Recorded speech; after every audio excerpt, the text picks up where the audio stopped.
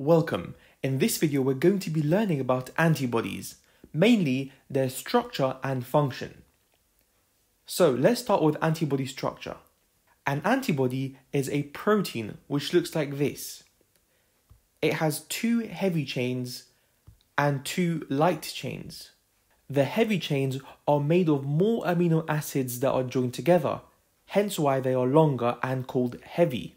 So in total, we have 4 polypeptide chains that are joined together. This means an antibody has a quaternary structure. The polypeptide chains are joined together by disulfide bridges. This area is known as the constant region. It's responsible for allowing the antibody to bind to white blood cells. Okay, next. This area is known as the Hinge region. The Hinge region is very important as it gives the antibody flexibility, and we'll see why this is important later. This area is known as the antigen binding site. Every antibody has 2 of these. That means one antibody can bind to 2 antigens at the same time. What we have here is an antigen-antibody complex. However, we know that antigens have different shapes. So let's see how the antibody responds to that. These areas are called the variable regions. That means they can be made of different sequence of amino acids. This gives us unique shapes of different antibodies to suit all the different types of antigens. Perfect. We've learnt about antibody structure. Let's move on to antibody function. To make things easier, we're going to represent this antibody by this diagram.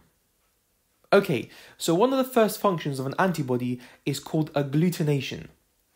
So let's say we have lots of pathogens moving around the body. All of them are moving independently, which could make it difficult for white blood cells to get them one by one. However, because of agglutination, the antibodies are going to join together like this. This helps to clump up all the pathogens in one space, making it easier for the white blood cell to eat them all up in one go. So a good way to remember this is agglutination has the word glue in it, and we know that glue is sticky, and these antibodies stick the pathogens together. The next function is called opsonization. Once the antibodies have bonded to the pathogens, they now need to call the white blood cells to come and eat them up. So let's see how this plays out.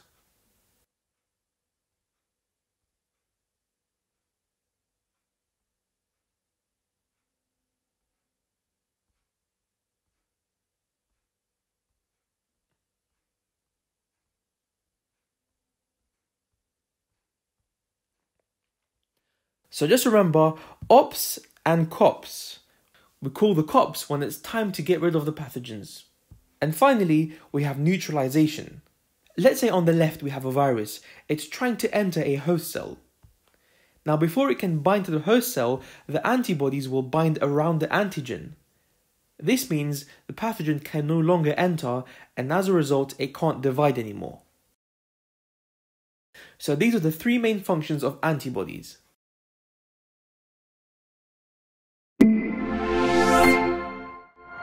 Hey guys! If that video helped you, support our channel by liking, subscribing and sharing it with your friends. And more importantly, if you still have questions, drop a post on our forum at ExamQA.com, where I will personally be there to help answer your questions. Mohammed signing out.